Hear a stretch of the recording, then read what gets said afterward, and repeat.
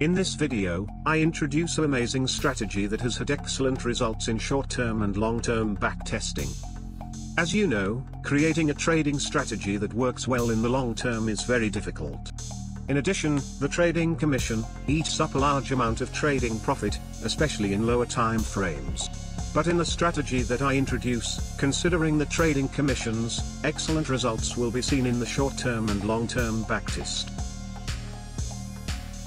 First, I explain the strategy, then I code it step by step in Python script.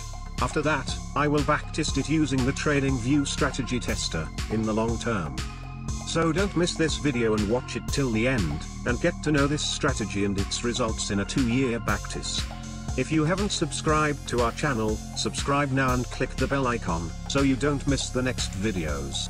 Well, first I explain the strategy. I choose Ethereum Classic and go to the 3-minute time frame. The first indicator I need is Bollinger Bands. I add it to the chart from the list of indicators.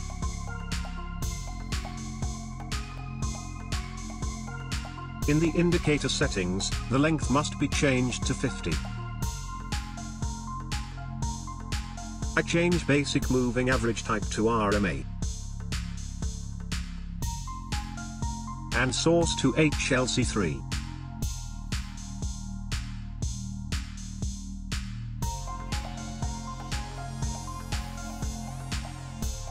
And from the style section, I uncheck the first item, which is basis. For more clarity, I make the lower and upper bands of Bollinger Bands thicker.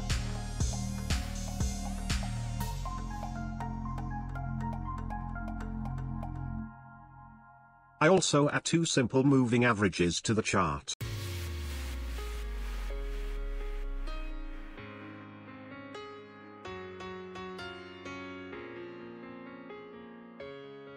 One with a length of 20, and another with a length of 200. So I change the length of the first one to 20, and the time frame to 1 hour.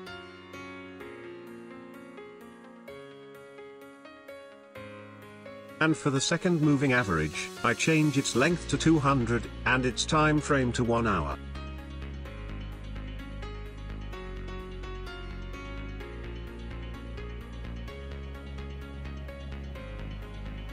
These two should have 2 different colors. It is better for the first to be white, and the second to be red.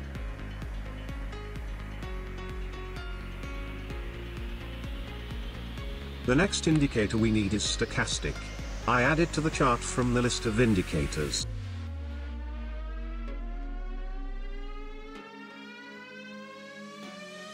K length should be changed to 30. And K smoothing should be changed to 3, and D smoothing to 5. The last indicator we need is RSI.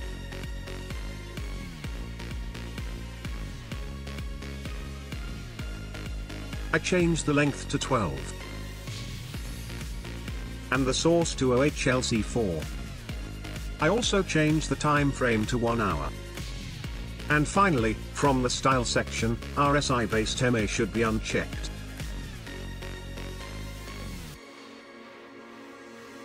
The chart is now complete. Now I explain the rules for opening the long and short positions. We enter a long position if these conditions are met. 1. The 20-period moving average must be above the 200-period moving average. 2. RSI must be greater than 50.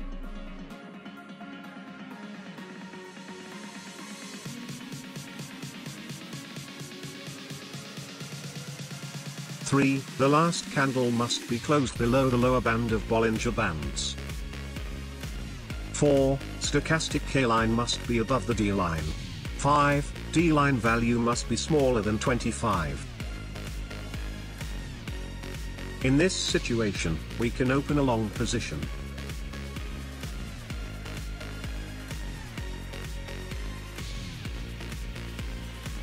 And we exit the long position when one of the following conditions is satisfied. 1. When a candle closes above the upper band, and RSI is above 50. 2. When we receive a short signal. 3. When the price drops by 2% from the entry price. And the rules for opening a short position. 1. The 20-period moving average must be below the 200-period moving average.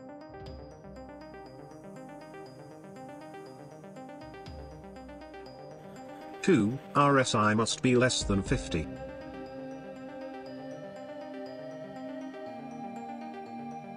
3. The last candle must be closed above the upper band of Bollinger Bands. 4. Stochastic K-line must be below the D-line. 5. D-line value must be greater than 75.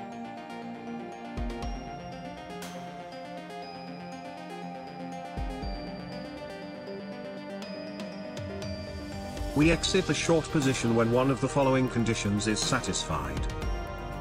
1. When a candle closes below the lower band, and RSI is less than 50. 2. When we receive a long signal. 3. When the price is 2% higher than the entry price. Now we need to code this strategy in PineScript, so that the complications are reduced, and we can easily receive the buy and sell signals automatically. So I go to the Pine editor and open the new strategy. A name for the strategy must be chosen.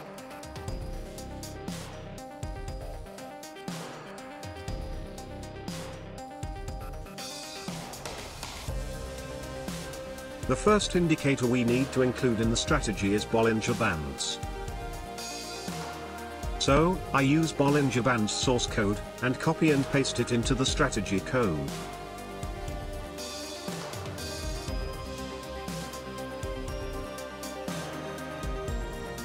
I also add two simple moving averages to the source, one with a length of 20, and one with a length of 200.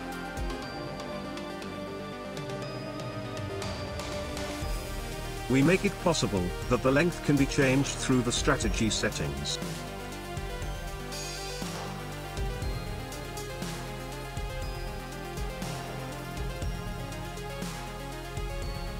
The next indicator we need is stochastic. We should use stochastic source code, and copy and paste it into the strategy code.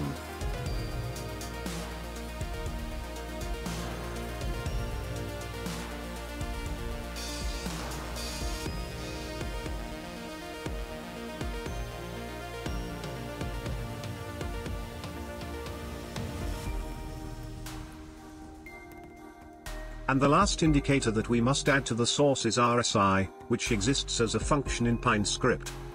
Its length should be 12.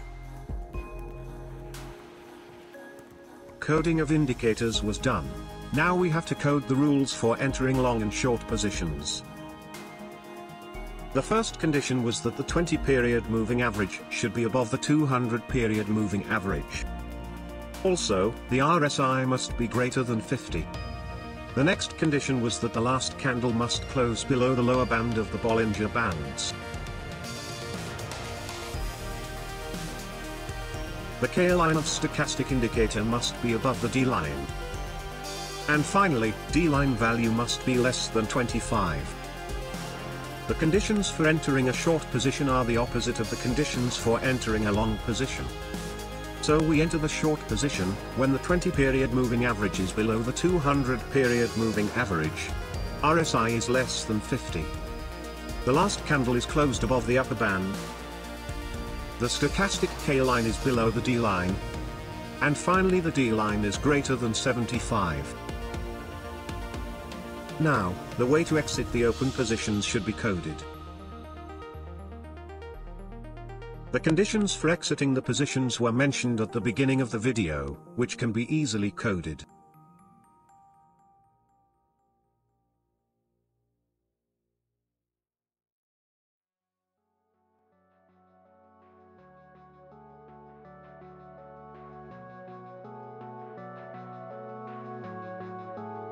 We should also have a stop loss to avoid large losses in trading. I consider the stop loss as 2%.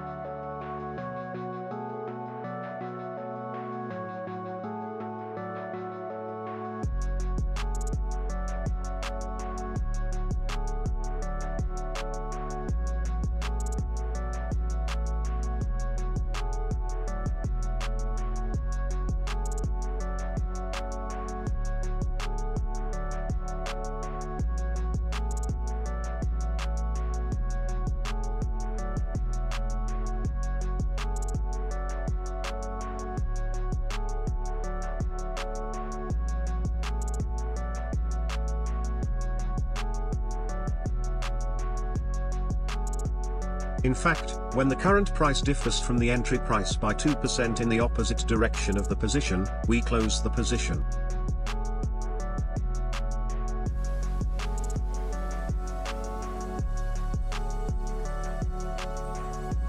Now, I save the changes and open the strategy tester.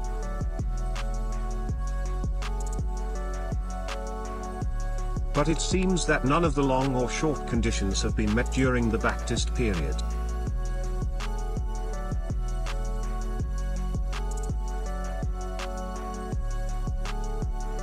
I go back to the source code, and set the RSI time frame to 1 hour. I do this using the request function.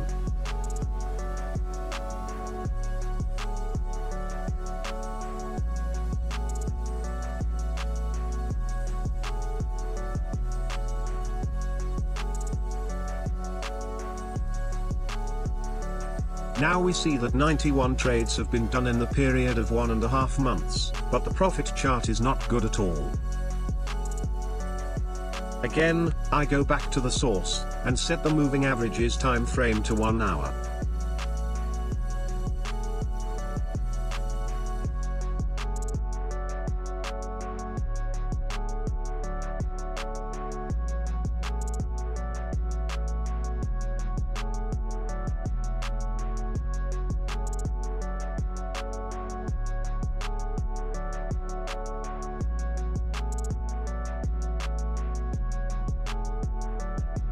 By doing this, the profit chart becomes much better than before and the percentage of profitable trades reaches 69%, but it is still not good enough.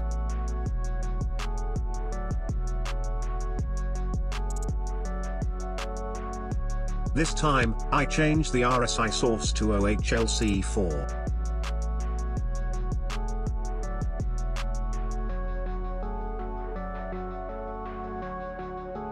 The profit chart gets better again, and the number of wins reaches about 73%.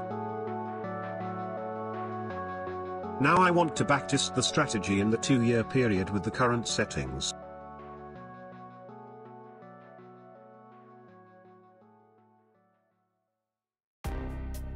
When I backtest this strategy over a 2-year period, the profit chart is green, but it has fallen sharply in the middle. I go back to the source and change the Bollinger Band's length to 50, and the moving average type to RMA. I also change the source to HLC3.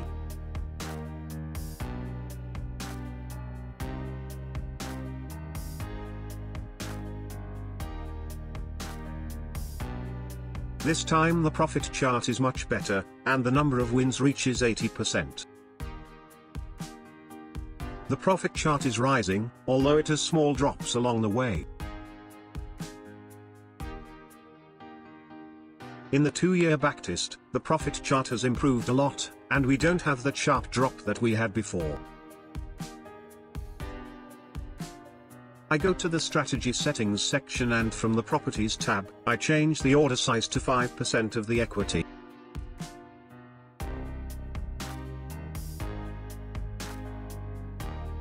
I also change the pyramiding to 0.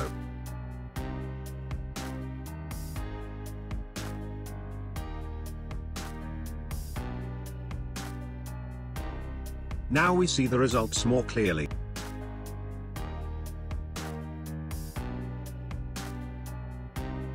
I want to increase the efficiency of the strategy again, so I go back to the source and make changes in the stochastic source. K length should be changed to 30. And K smoothing should be changed to 3, and D smoothing to 5.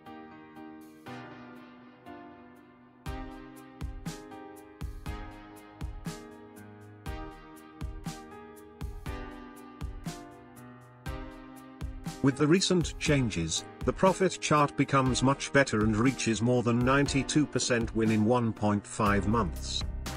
40 transactions have been made in this period. When I backtest over 2 years, the profit chart is much better than before. We see a green rising chart that has small drops along the way, which are then compensated. Well, so far we have considered the commission rate to be 0. Now, if I add the trading commission to the calculations, what changes will be made in the profit chart? I change the commission to 0.04%.